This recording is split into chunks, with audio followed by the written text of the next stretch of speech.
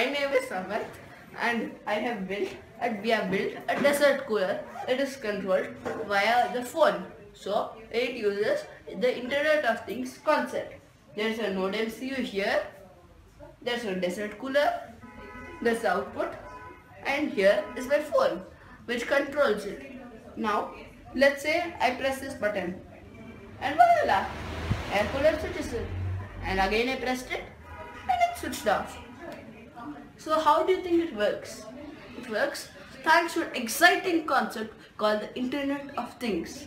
The Internet of Things, basically it uses the Internet, that is the World Wide Web, and so it uses the Wi-Fi, wireless fidelity, that is Wi-Fi, and this phone talks to the, the command is uploaded to the server, and again it is downloaded by the node MCU or other wireless compatible Arduinos. Then the command is processed and finally the output is given. Here the command is given by the phone which talks to the servers, then which gives a command to the servers. Then the node MCU which is searching for a command from the servers which has a similar auth key. Then once it finds it, it is downloaded and then the output is given. Let me show it again.